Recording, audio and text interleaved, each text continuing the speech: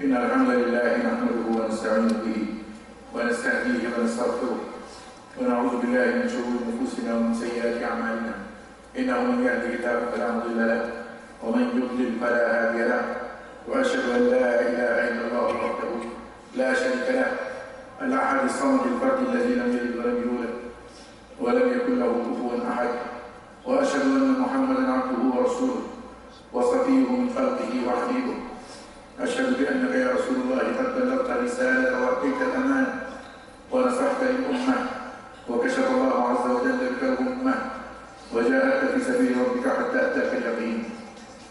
اللهم صل وسلم عليه وعلى آله وأصحابه وعلى أنصاره وأحبابه وعلى جميع من استنى بسنته واهتدى بهديه وسار على نهجه إلى يوم الدين.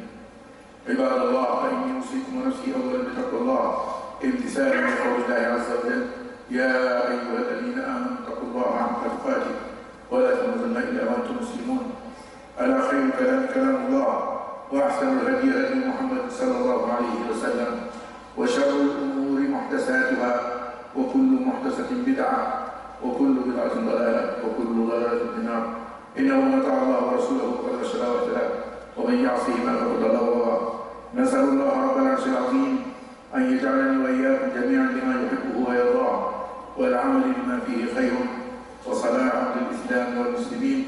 رب اشرح لي صدري ويسر لي أمري واحلل عقدة من لساني يفقه قولي. ثم أما بعد، السلام عليكم ورحمة الله تعالى وبركاته. While greeting you all for this blessed day, Friday, like I eat every week, let's mention a personality that is considered the father of all prophets, Sayyidina Ibraheem AS. This is necessary for us to remind him at a time when we are just a couple of weeks away to celebrate Eid al-Adha here,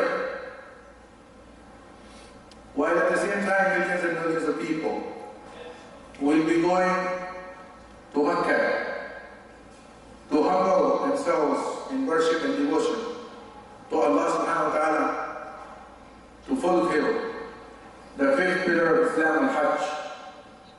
On both occasions, regardless of the number, regardless of ethnicities and cultures, and the people from far and wide gather in one place.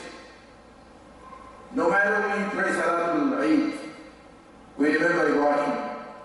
No matter we put our knives and sacrifice our animals on Eid al-Adha here and on Yom al-Nahr over there, we all remember Sayyidina Ibrahim. He was indeed a living man. He was indeed a man who lived a life in a society deep-rooted in shirk, filled of disbelief. He grew up, and he is the one who showed us that if you are sincere to find the truth, Allah subhanahu wa ta'ala will guide you. And we know his method of knowing the true Allah by looking at the stars, at the moon, at the sun. And then Allah subhanahu wa ta'ala gave him a realization that the one who comes and says cannot be a true Lord. His father's name is an educational khutbah. So I really request all of you who are present here, especially those who are parents, families and mothers, so that we can translate those beautiful lessons to our children. In his history it says that Ibrahim's father's name was Dar, but his famous name, as we find in Surah Maryam, وَإِذْ قَالَ إِبْرَاهِيمُ لِأَبِيهِ آزَرَ, it says that his father was Azar.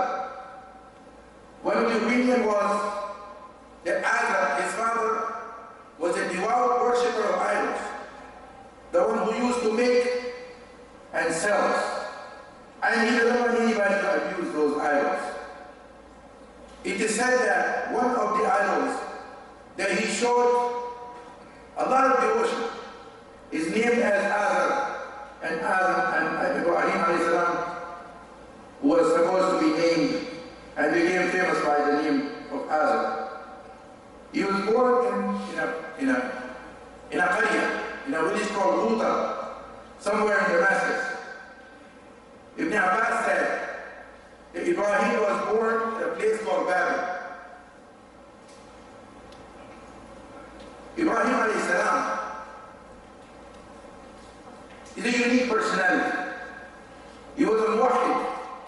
He was a true believer in the oneness of Allah, and his own father, he was an idol worshiper. Ibrahim is the one who taught us that when it comes to put your will, where you put your will, when your will comes in contradiction to Allah's will, so we have to surrender our will and uphold Allah's will. Allah subhanahu wa ta'ala mentioned about Ibrahim, and he said, إِنِّي وَجَّهْتُ وَجْهِيَ لِلَّذِي فَطَرَ السَّمَاوَاتِ وَالْأَرْضَ حَنِيفًا وَمَا أَنَا مِنَ الْمُشْرِكِينَ. I am the one who turned my face to my Lord. Who is my Lord? The one who created the heavens and the earth. Ibrahim was described in the Quran by the word Hanif. Hanif means the most pure and the purest in believing, in practicing, and acting out the concept of Tawheed. When it comes to being a muwahhid, then it has nothing to do with the shirk. That's why Allah subhanahu wa ta'ala categorically described. He said, if you want to learn about what Tawheed is, then spare some time and learn about the concept of Tawheed. And if you want to see the model who practice that, here is the personality of Sayyidina Ibrahim, where Allah subhanahu wa ta'ala said, مَا كَانَ إِبْرَاهِيمُ يَهُودِيًّا. He said Ibrahim was not a Jew. وَلَا نَصْرَانِيًّا. He was neither Christian. A complete and comprehensive negation. Then who he was. And then Allah subhanahu wa ta'ala mentioned two qualities. Instead, وَلَكِنْ كَانَ حَنِيفًا. Instead, he was Hanif. As we said, the truest believer in the oneness of Allah, Musliman. He was a Muslim. And who is Muslim? The one who surrenders his will to the will of Allah subhanahu wa ta'ala. Ibrahim came at a time, as we mentioned in the beginning, that the society was deep-rooted in the filth of disbelief. So Ibrahim had a mammoth task, humongous task, to prove that Allah subhanahu wa ta'ala is above all idols, asnam, pictures, images, rocks that we worship other than Allah subhanahu wa ta'ala. Ibrahim a.s. way of education was so beautiful. He taught us, when you prove your point and when you tell others that your religion is true, go ahead and say that your religion is true, but do not insult others. Do not target others. Do not make mockery and fun. Instead, prove your point with reason, with logic. Because we are not authorized to insult, to mock, to abuse, to ridicule anybody, Muslims and non-Muslims alike. Ibrahim realized that these people, they actually have to learn what the true concept of lordship is. And when the true concept is being understood properly, that's where they will be guided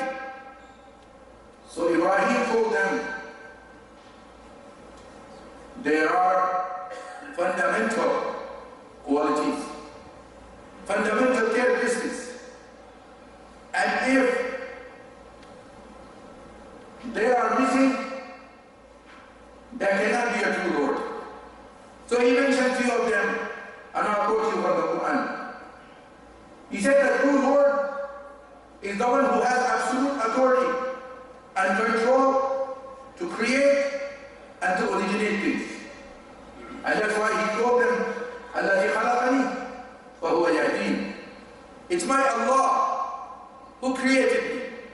In other words, he told them, I was non-existent. He brought me out from Adam. I was not there. He brought me out. So he's the Khaliq and he's the Father. Father means the one who originates things without any pre-shaped model. You know the engineers, today they make buildings, so they need to have a man. They keep on looking the whole time they're building a masjid or a building. For example, Allah subhanahu wa ta'ala is Father. Father is the one who originates things from scratch. And he says kun, and he becomes. So he is Father. Ibrahim also told them that the true Lord must have the full authority to provide sustenance. What kind of Lord you worship that they do not have authority to give you food when you feel hungry? وَالَّذِي هُوَ يُطْعِمُنِي وَيَسْقِينِ. My Lord, my true Lord, is the one who gives me food and drink. إِنَّ الَّذِينَ تَعْبُدُونَ مِن دُونِ اللَّهِ. All those deities that you worship other than Allah, لَا يَمْلِكُونَ لَكُمْ رِزْقًا. They don't guarantee food for you. If you are to feel hungry and you go there, oh Lord, give us food. They don't have authority to do so. So instead, what do? Recognize who the true Lord is, and then فَابْتَغُوا عِنْدَ اللَّهِ رِزْقًا. Then seek sustenance from Allah, the true Lord of the universe. وَاعْبُدُوهُ وَاشْكُرُوا لَهُ. Worship Him alone, because He guarantees food for you. He guarantees sustenance and risk for you. He's the one who brought you in this world. Ibrahim said, the true concept of lordship also requires that Lord must possess the sole authority to give sickness and to cure. وَإِذَا مَرِضْتُ فَهُوَ يَشْفِينِ. Look at me. He presented himself as an example to prove the concept of Tawheed. He said, look at me.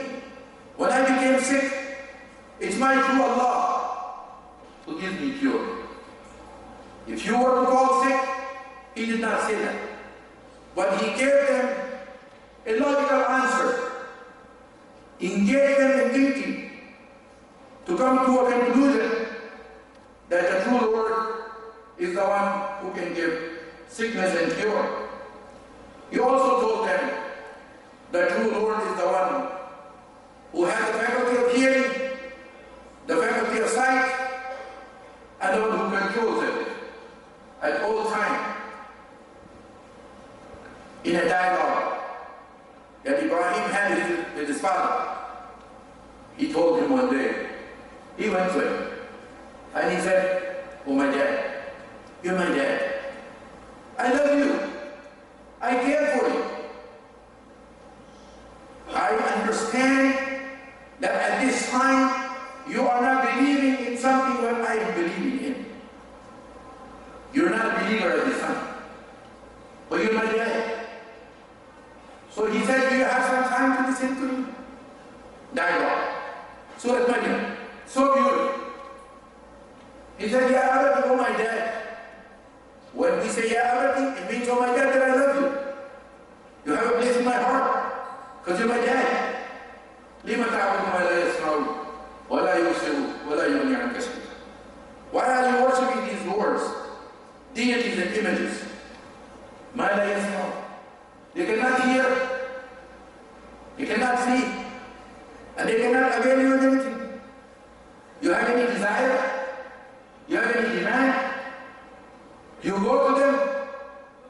You ask them, they are unable to help you. He said, they cannot give you any benefit, and they cannot harm you. قال هل يسمعونكم إذ تدعون? He told his people, when you call them, do you listen? Do they listen? See the sky, full of reason and logic. Ibrahim wanted to engage them. Ibrahim wanted to give them a thinking, to use their own intellect and brain to think of what they are doing is wrong. That's not the true Lord. Ibrahim also told them, the true Lord is the one who gives life and who gives death. الذي يميتني ثم يحييني. My Lord is the one who gives me life and who gives me death. And Lord, remember when he went to this evil king and he told him, my Lord causes people to die and gives people life. The evil king said to Ibrahim, I do that too. And we know that in the story that he called one of the two soldiers and he ordered one to be killed. He said, I possess life, I possess death, so I make him die. And he let the other one go free. And he said to Ibrahim, I possess life, so I gave him life. Ibrahim realized that he does not understand the true meaning of giving life. That's why in Surah Al-Baqarah, Allah subhanahu wa ta'ala describes, Ibrahim gave a challenge. He said, if this is the case, and you claim that you are a true Lord, then listen, my Allah has power. My Allah has authority. فَإِنَّ اللَّهَ يَأْتِي بِالشَّمْسِ مِنَ الْمَشْرِقِ. My Allah brings the sun every day from the east. Every day. If you claim to be a true Lord, can you do this for one day only? فَأْتِي بِهَذِهِ الْمَغْرِبِ. Can you bring the sun from the west? He challenged in order to prove that he is wrong. But at the same time, he did not insult him. He did not abuse him. فَبُهِتَ الَّذِي كَفَرَ. And the disbeliever was utterly defeated. And there is general power that everything moves. The trees or the leaf fall. Allah subhanahu wa ta'ala knows. That's why Luqman, the wise, told his son, he said, we need to understand the level and the extent of ilm and the how Allah subhanahu wa ta'ala encompasses everything in knowledge. So he gave an example. يَا بُنَيَّ إِنَّهَا إِنْ تَكُنْ مِثْقَالَ ذَرَّةٍ. He said, take a tiniest of the tiny mustard seed and then put that under a big rock or anywhere between the heavens and the earth. أو في السماوات وفي الأرض. Allah knows its location. Allah knows precisely, accurately, the place and the destination. يأتي به Allah. Allah brings forth. That's why we need to learn. SubhanAllah, it's amazing that when we start learning about Ibrahim, learning about Ibrahim motivates us to learn about the Aqidah as well. We motivate ourselves in these few weeks as we will be remembering Ibrahim more and more. I motivate myself and you to have some time to study the life and personalities of Sayyidina Ibrahim. أقول قولي هذا وأستغفر الله لي ولكم فاستغفروه إنه هو الغفور الرحيم.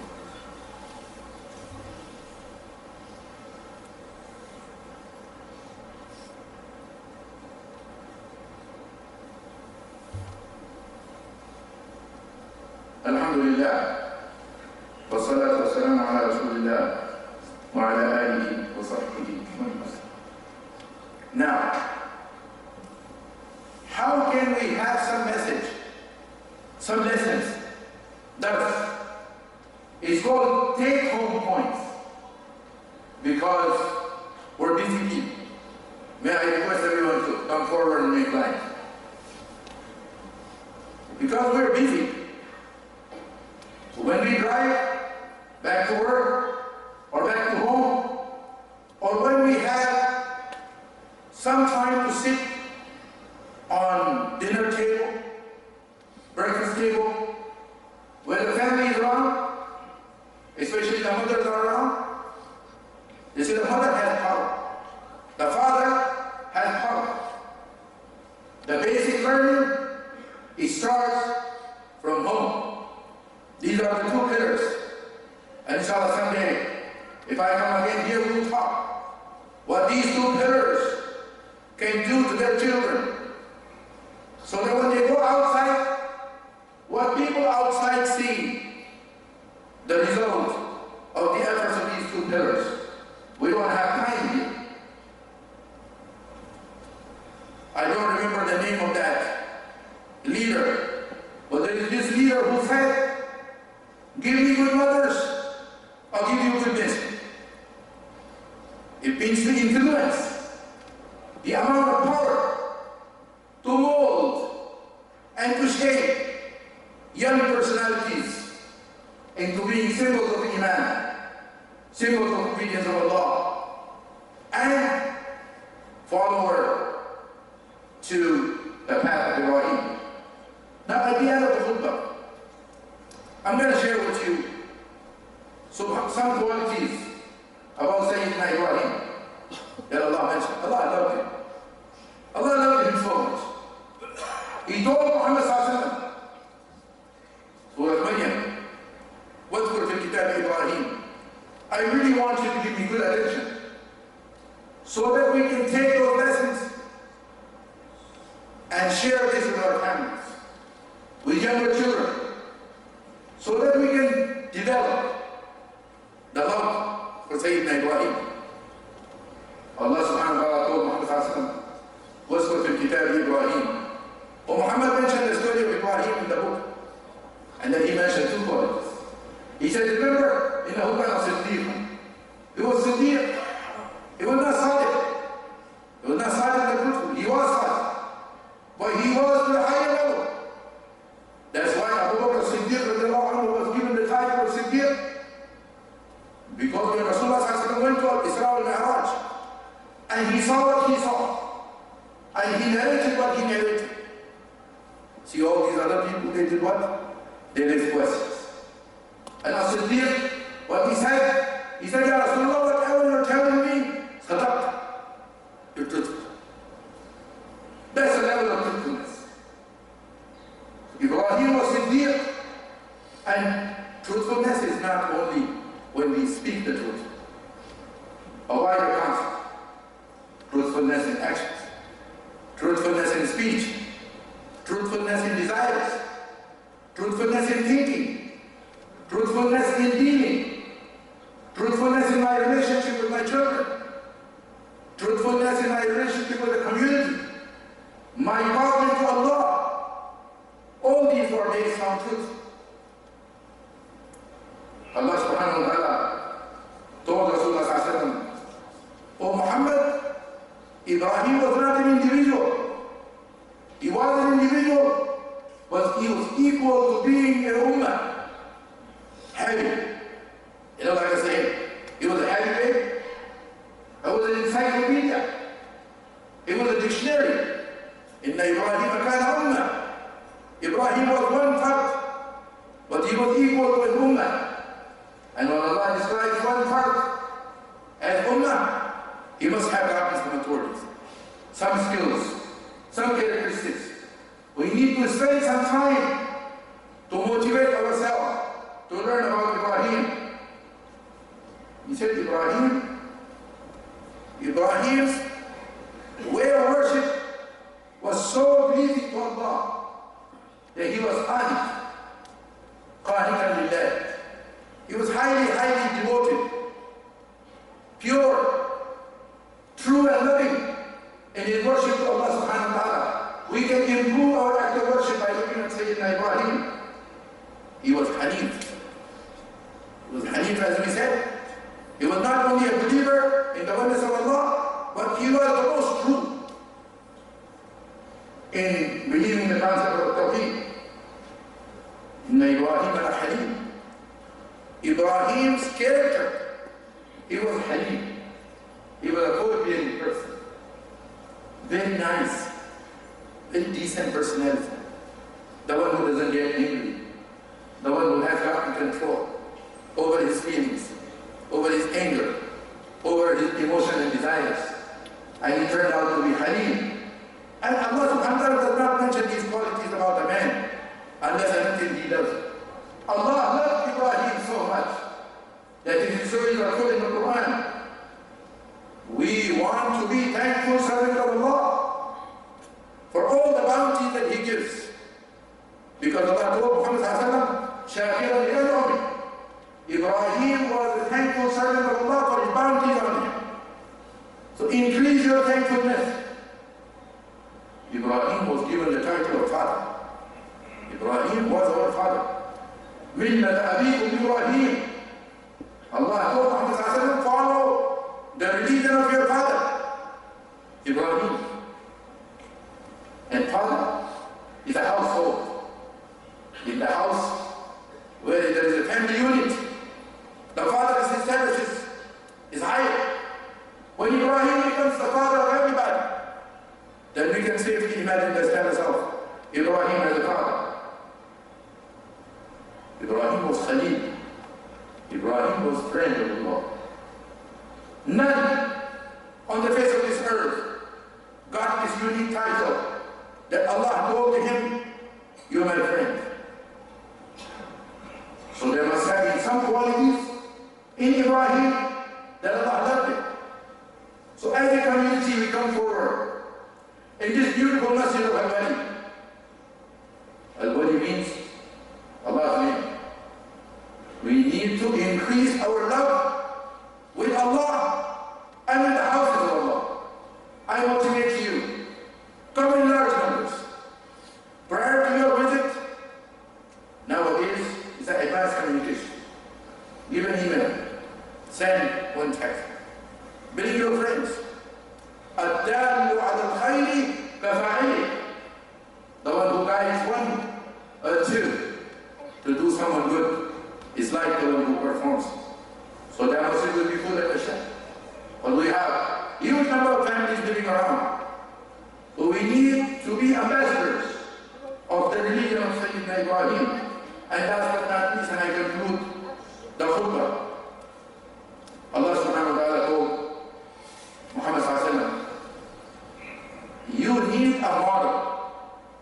قد كانت لكم أسوة حسنة في إبراهيم. If you are looking for a beautiful model, here is Ibrahim. Look at Sayyidina Ibrahim. Read about him. Learn about him.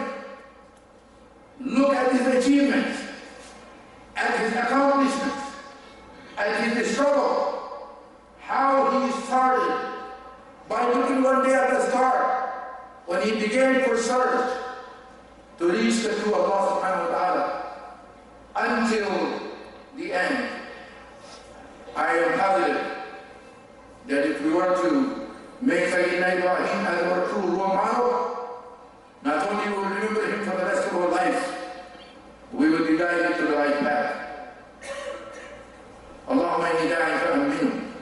اللهم صل على محمد وعلى آل محمد كما صليت على إبراهيم وعلى آل إبراهيم إنك حميد مجيد. اللهم صل عليه في الأولين وصل عليه في الآخرين وصل عليه بالملائكة الأعلى إلى يوم الدين. ربنا آتنا في الدنيا حسنة وفي الآخرة حسنة وقنا عذاب النار وأدخلنا الجنة مع الأبرار يا عزيز يا غفار. ربنا ظلمنا أنفسنا وإن لم تغفر لنا وترحمنا لنكونن من الخاسرين. اللهم أرنا الحق حقا وارزقنا اتباعه وأرنا الباطل باطلا وارزقنا اجتنابه. ربنا آتنا في الدنيا حسنة وفي الآخرة حسنة وقنا عذاب النار. إن الله يأمر بالعدل والإحسان وإيتاء ذي القربى وينهى عن الفحشاء والمنكر والبغي يعظكم لعلكم تذكرون وأقم الصلاة.